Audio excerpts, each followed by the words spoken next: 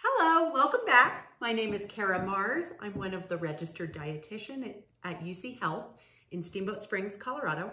And today I'm going to give you a couple quick recipes for some snack ideas.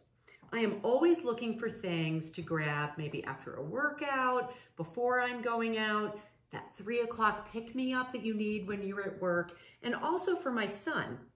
I'm a mother of a 9-year-old boy. He's very active, and when we get home from school, he's hungry, and sometimes he's going to practice afterwards. So a lot of times I need something that is appealing to him because all of us eat with our eyes before we taste anything. So for kids especially, something that looks cool or is inviting is really important for them. So the very first thing we're gonna do is egg bites. I love these because they have vegetables in them for some fiber. They have eggs in them for good protein source. And there's also any assortment of toppings that you could use. So today, I have already prepared some in here. I have scrambled eggs for a muffin tin like this that has 24 little mini muffin sizes in there. I used about 6 scrambled eggs. I mixed in a little bit of oat milk, probably just about 2 tablespoons or maybe even 1/4 of a cup. I have somebody in my house that can't do any dairy, so we tend to do some substitutes.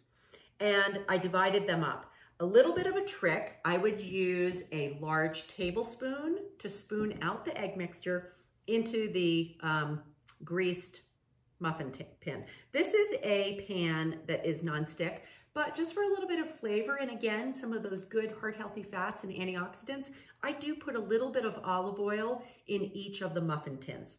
So I have the scrambled eggs in here. I'm going to add a few things. I have some chopped leeks right here. Leeks are very, very high in prebiotics, and prebiotics are the food for the good bacteria in your gut. So they're great for feeding that gut bacteria. I have some little shreds of kale, and I will be making another recipe that has kale leaves in it. And so I've also chopped up some of the stems that I discarded from that recipe. We're going to use those. I'm also going to use, and I'm making everyone a little bit different, I'm going to use some chopped orange and yellow bell pepper. Great color profile, eat your rainbow, filled with antioxidants. So we love that.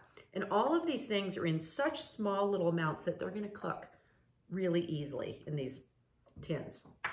I also have some chopped turkey. This is organic deli meat, but you can use anything that you'd like. And then that just adds a little bit more of the protein profile to it and probably will make it a little bit more appealing to my 9-year-old son. So I'm gonna put a little bit of that in some of those. And then I also have here just a little bit of mozzarella to make things easy. I just chopped up some mozzarella sticks that I had. My son likes those to snack on.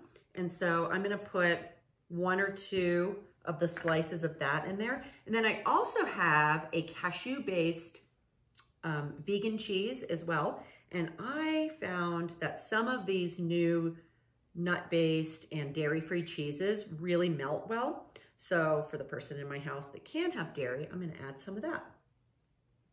Okay. When I scrambled the eggs, I also added an ample amount of sea salt and also black pepper in there. You really need it for the flavoring. So this is just gonna go into the oven. I'm gonna set the timer for 15 minutes at a preheated oven of 350 degrees. And then that's gonna come out and look like this. So we have these delicious little egg bites, which are a great snack to use for yourself or your child. Okay. Our next snack is going to be something a little bit sweeter. So what I did here is I cut up a bunch of apples just a simple pink lady apple. And I'm gonna spread some of these out on a plate. What I've done is just cut them sideways, and then I just took a knife. If you have an apple core, you can do that. But I just took a knife and went around the core, and I took that out. We are going to use a little bit of peanut butter. You could use almond butter. If somebody has a nut allergy in your family, then sun butter made out of sunflower seeds is a great option. And I'm just gonna go over each of the apple slices. Again, what's fun with this is that you or your child can pick their toppings. And so I think that's fun. And when you make food fun, kids really like it. When we have this, we have some great carbohydrates in the apple and good high fiber food. But we also are adding good healthy fats and protein as well, because we're adding the apples. So on that, I'm gonna use, I have some cacao nibs here. So cacao nibs are bitter. They are the pure cacao bean. So for an adult, that might be great. They're super high in antioxidants. They do have caffeine in them, naturally occurring, but a little bit higher in that.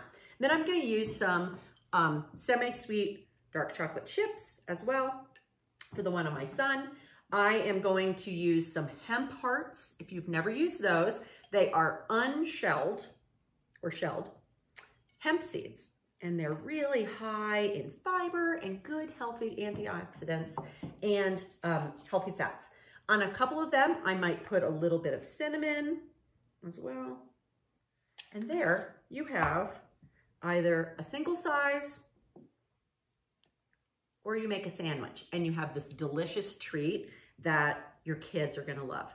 So thank you so much for joining again, and I hope that you will try these and help yourself out with some easy snack ideas. Thank you.